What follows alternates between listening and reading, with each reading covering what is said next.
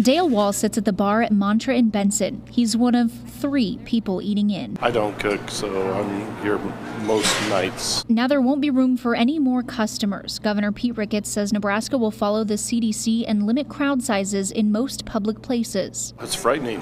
I don't know what I'll do. I don't cook. Mantra's owner, Travis Freeman, says that's one of his primary concerns, so he's staying open with a small staff to make room for more clients. But he knows his business and employees will take a hit. It's going to be huge. It's going to hit everybody extremely hard. I mean, there's a lot of people I've talked to in the restaurant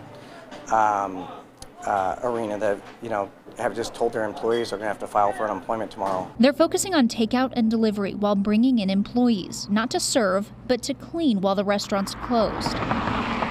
Rocco's in North Downtown is doing the same to try to make ends meet. For an area that's event-driven to now have no events, it's bleak. The canceled College World Series and concerts mean some bars may not be able to stay open. Some will make it and some won't, and some service industry people will make it and some won't. I mean, that's the brutal truth of it. The Trap Room's brand new owners say they've decided to shut down altogether to stop the spread. I think safety before all else is probably the most important, and it's a huge hit for everyone around here.